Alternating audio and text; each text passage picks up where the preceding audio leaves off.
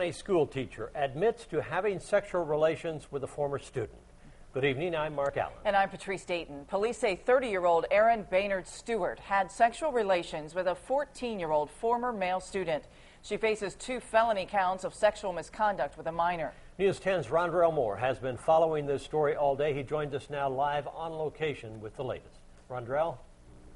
Well, Mark, Patrice, I'm here live at Chauncey Rose Middle School in Terre Haute. That's where Erin Baynard Stewart teaches social studies. But here's what's shocking. Police say it's also where she had a sexual encounter with a 14-year-old student.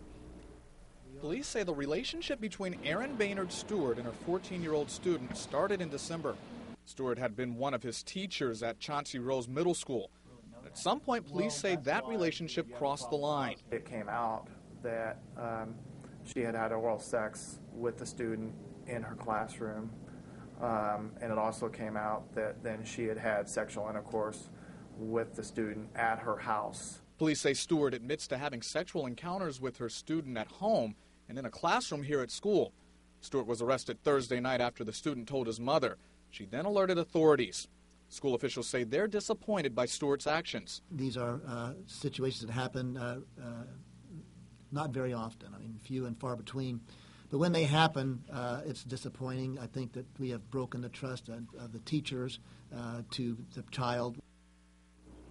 Now, the corporation has sent out letters to parents of students at Chauncey Rose Middle School. As of right now, Stewart is on administrative leave with pay. That's until the case makes it further in the court. Now, for right now, she's in the Vigo County Jail on $75,000 bail. Reporting live in Terre Haute, Rondrell Moore. Patrice, back to you. Thank you very much, Rondrell. Stewart has no prior convictions. She faces a possibility of 6 to 20 years on each count if found guilty.